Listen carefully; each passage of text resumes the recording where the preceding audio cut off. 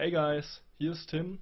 A big reminder for all, so spread it out via links, Discord, just share it please. It's now called Tim J Design because I want mainly focus on the 3D and CG stuff. That's pretty cool, but I want also provide you with some other content. So for example, photography will come soon and other design areas. So the links are all updated in the description. So for example, my homepage, Instagram, Patreon, CG Circuits, ArtStation and so on.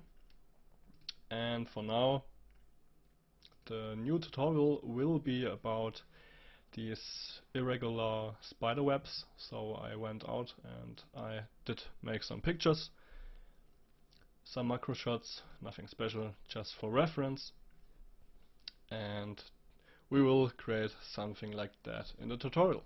So have fun in the tutorial and let's get started. First of all, it's pretty simple, that's the cool thing. So let's get here an empty geometry container and let's call this maybe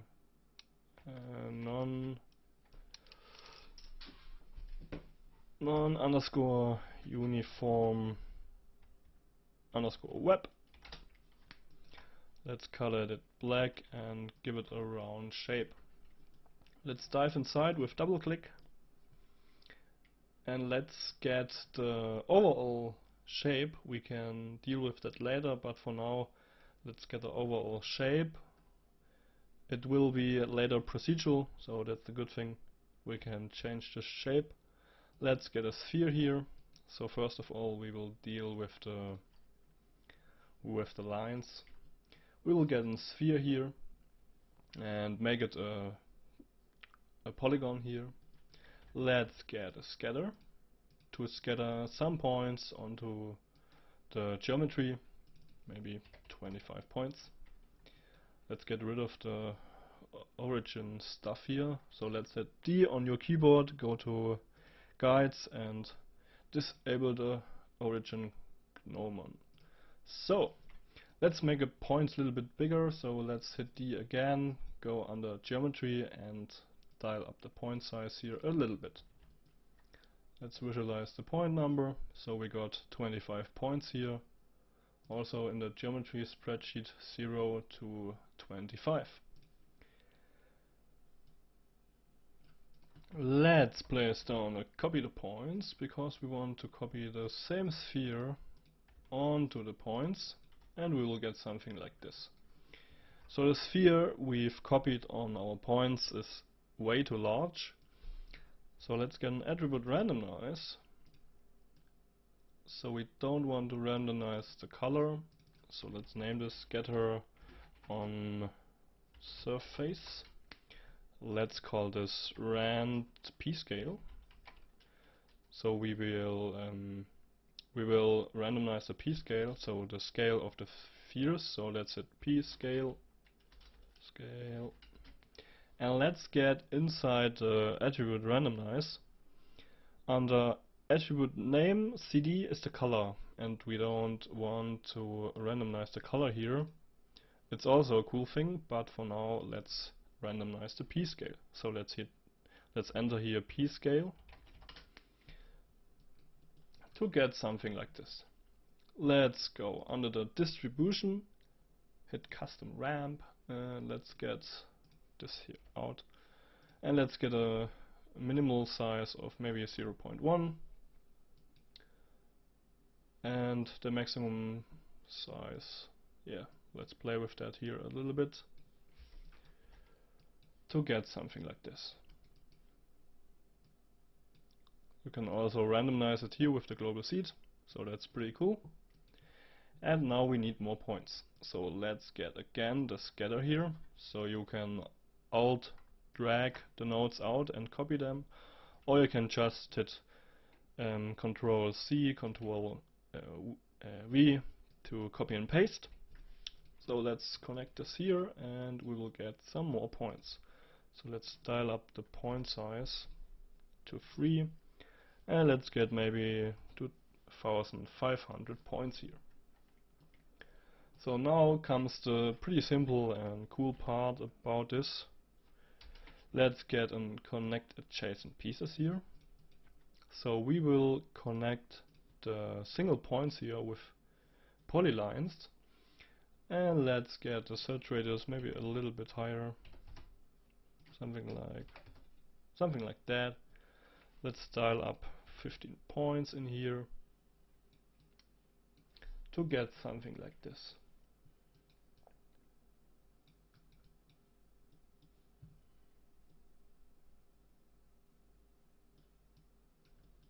Let's play a little bit with the values, and let's play a little bit with the values here. Let's get the radius down again, 17, something like that. And let's place down a resample. So we will resample the curve, and we will give the curve some more points, so maybe 0.01. And now place down a fuse node. While a fuse node, with a fuse node you will get some irregularity into the shape, so let's hit here 0.025. And you can already see you will get, without a fuse node and with the fuse node, you will get these cool connections here. Let's place a smooth here, and let's make this 50. Let's dial the filter quality down to 1, and you can already see we will get a cool shape here. And let's get a next maybe 500. And that's just basically it. So you will get these cool shapes here. And of course now that looks pretty, not so good. So let's place down at first a null here. Call it Outweb. So let's experiment a little bit. Let's get 5 here, so you get something like this. Let's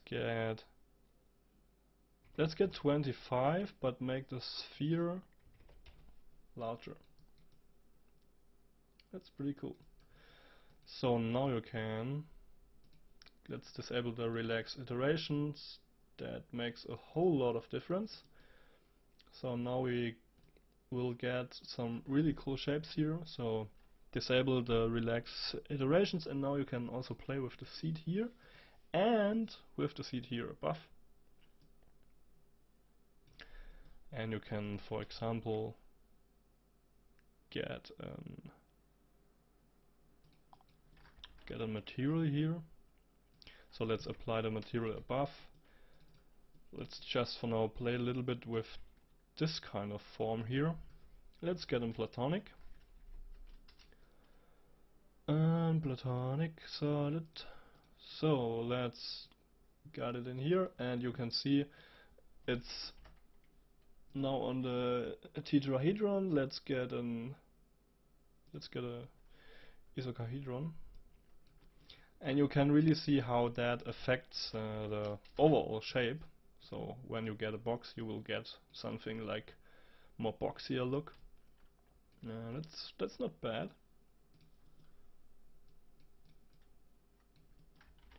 That's not bad. Let's get here 500. Let's dial it slowly up.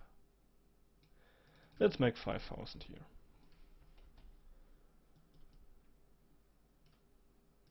Let's go back to 2500. That's a pretty good value, I think. Okay, let's get a quick random rotation on here. So attribute randomize.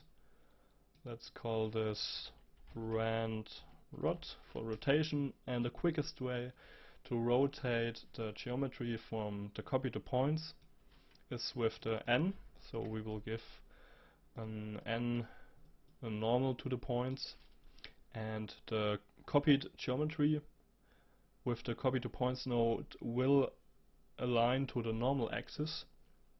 And let's get this here inside a sphere, and we'll get a random rotation, play with the seed a little bit, and you can see this is with the random rotation node and this is without. So we will get some random rotation here. That looks pretty good. Let's get here a dark background so we can see this better. So let's get a quick Redshift setup. Let's make our stone light. Let's get a quick simple HDRI map in here.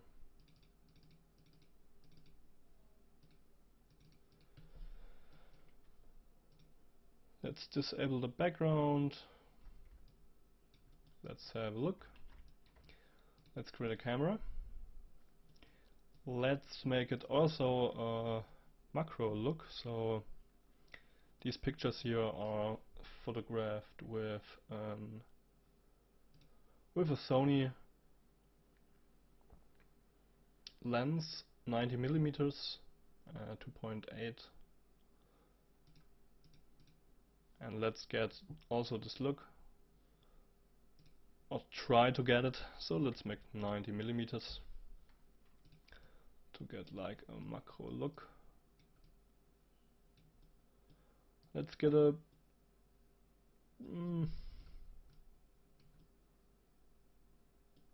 good position for the camera here, or try to find a good position. Let's get something like this. Let's get the resolution up here. Copy the focus distance, so copy parameter. Enable the DOF, so the depth of field. And let's paste the focus distance, so paste relative reference. Let's get out of the camera. Yeah, it's also a pretty good focus point here. Let's get a shop network. Let's call this Redshift. There we will create a simple material. And let's get a ROP network.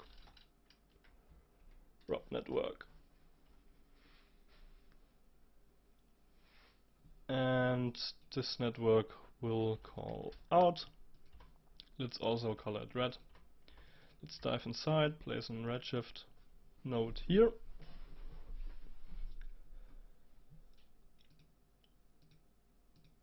Let's leave it just at the defaults for now. And let's dive up. Let's go here into the shop network. Let's place down a Redshift network and let's call this mat web. So material web. Let's go to the geometry tab here.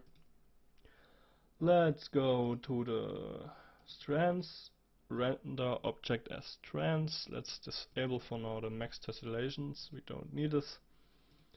Go to the cylinder and under render let's pick the material here, so Redshift material web.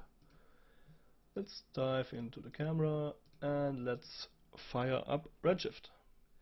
So guys, I'm back after one crash. A quick reminder, don't leave the global scale multiplier at 1. Your Redshift will probably crash. Let's get an attribute wrangle here. And let's make an own p-scale. So let's get here float at p-scale equals, and let's make a channel for that scale. And let's make the scale 0.001. So pretty small scale for now. Let's go into the camera and have a look. Yeah, that's way too small. So let's get the global scale modifier back to 1. Yeah, that's nice. So I just moved that to the side and I will adjust the camera here a little bit.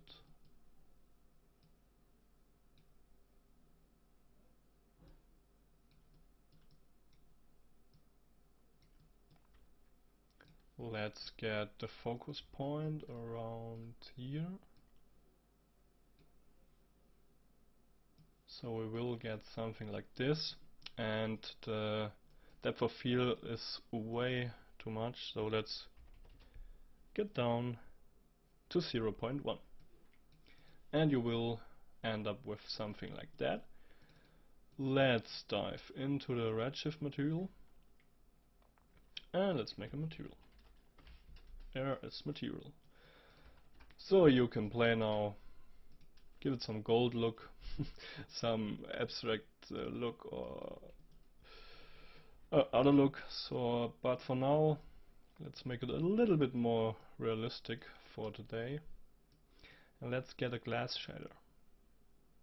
So glass here. So it's like this. Let's move that to the side quickly. So you will get a little bit of refraction or transparency. And it's maybe a little bit too much, so let's change the roughness to 0.25. Let's zoom in. And let's make a quick rendering here. Let's dive some setting up, refraction, something like that.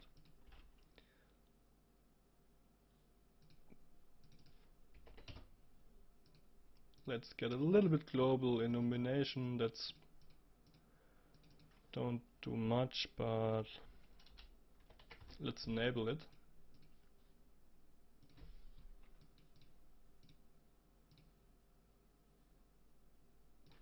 Let's hit the bucket rendering. Let's make this a little bit bigger for you guys. So here's the focus point, here is the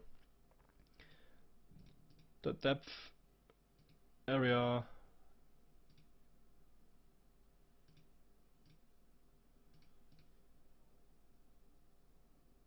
And I really like the look.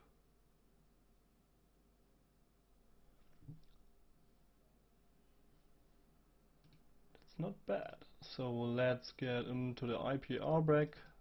Let's get to the fixed scaling just for now, and dive up, dive in, and let's play a little bit with the overall seed here.